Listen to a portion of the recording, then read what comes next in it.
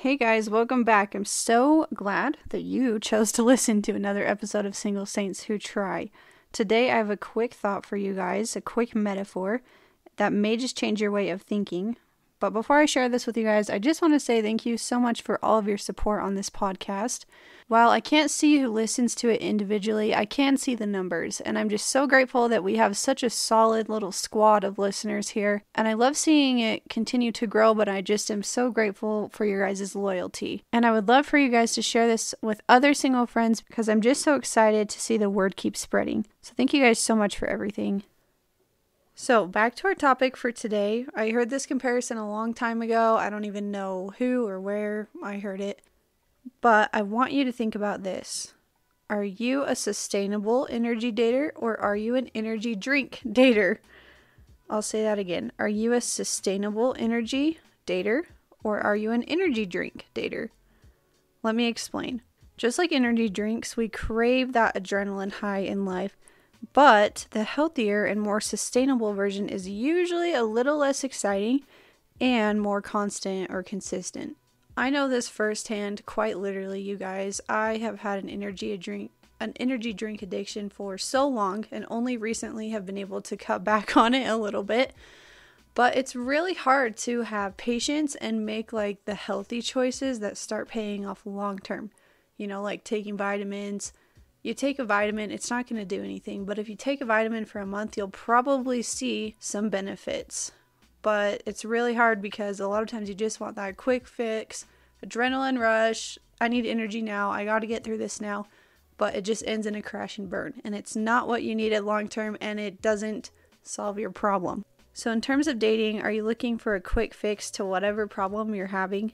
Whether it be physical, emotional, tired of being alone, you need a date to the family Thanksgiving dinner, that's energy drink dating.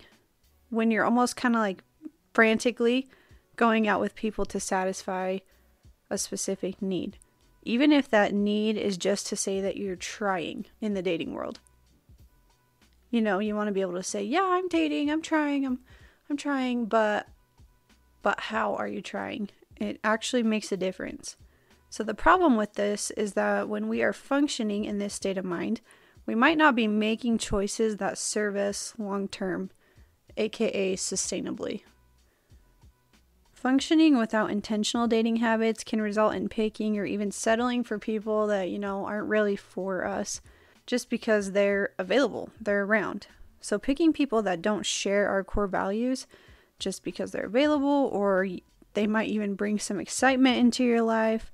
Settling for someone that may not be right for you because you just need a solution to your loneliness, or even compromising your own values and standards to meet your needs.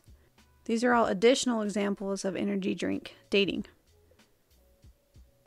So this, of course, being compared to sustainable dating, which in turn has no rush. There's no rush to end your loneliness, no rush to force someone to be your soulmate, no rush to satisfy any type of need, physical, financial, emotional, social, etc.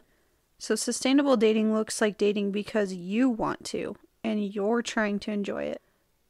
Not because you feel the social pressure to be saying that you're dating, or not because you're trying to find a quick solution to a problem. It means you take time in picking the people that you spend your time with, time in picking the people to the best of your abilities that align with what you need long term, not just who is the most exciting in the moment. I love the stories that we hear from couples who tell us it's normal and healthy for us to take a while to form a romantic connection. Of course, there are exceptions to this, obviously. Is there anything more comforting than two best friends or even family, close friends that slowly realize their life is better with each other in it? That's sustainable attraction. Not necessarily anything massively exciting like an energy drink, but it's a sustainable satisfaction that was created with purpose and intent. So hopefully you guys have got what I'm saying about energy drink dating.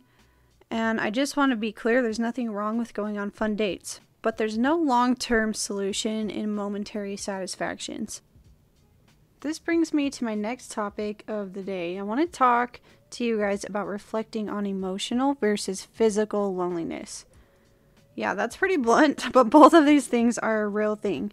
and neither one of them is something to be ashamed of. But being mindful of which one is leading our decisions will help us to make decisions that serve us more in the long run. So for example, being physically lonely can obviously mean sexually, which is difficult for most singles living the gospel standards. But it can also be things like just wishing you had someone to run errands with, watch TV with, or even just, have with you at social events. There's nothing wrong with these things. It's just that they're really motivating to make quick decisions. And if you think about it, any person can fill these needs for us. But if we're patient enough to pick someone who also satisfies our emotional and intellectual needs, it produces a more sustainable solution.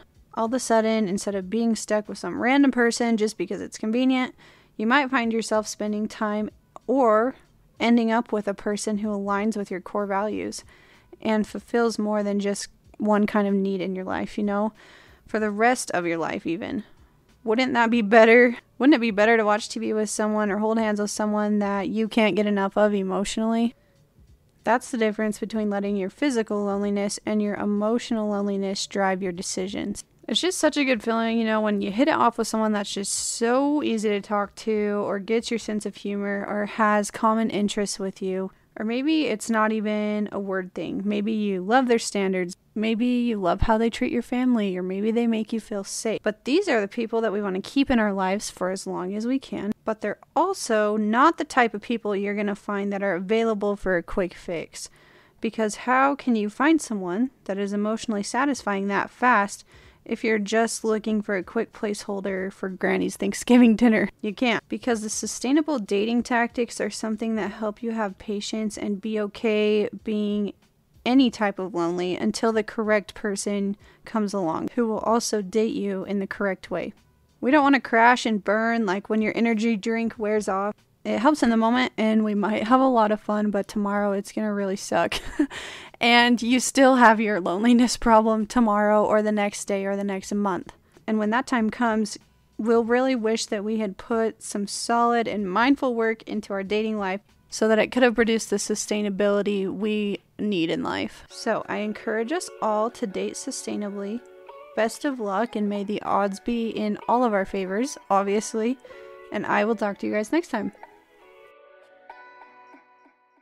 Thank you for listening to another episode of Single Saints Who Try. Follow us on social media or listen on any podcast platform. Comment on YouTube or DM us on Instagram for any Single Saint stories, insights, or questions. We'd love to hear more from you as a single saint who's trying. And don't forget to join us again next week for a new episode.